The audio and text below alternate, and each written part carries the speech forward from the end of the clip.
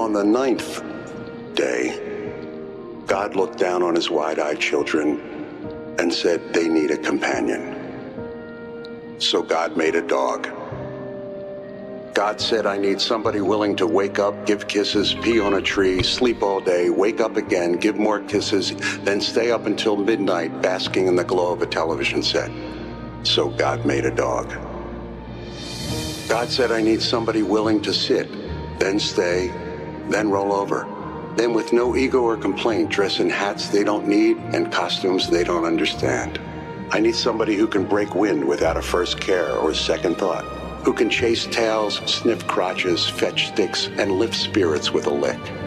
Somebody who, no matter what you didn't do or couldn't take or didn't win or couldn't make, will love you without judgment just the same. So God made a dog. God said, I need somebody strong enough to pull sleds and find bombs, yet gentle enough to love babies and lead the blind. Somebody who will spend all day on a couch with a resting head and supportive eyes to lift the spirits of a broken heart. So God made a dog. It had to be somebody who'd remain patient and loyal, even through loneliness.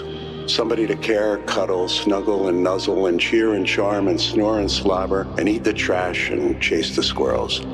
Somebody who would bring a family together with the selflessness of an open heart.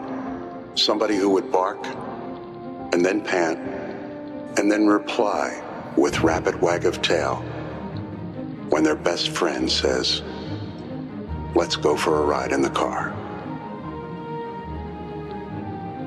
So God made a dog.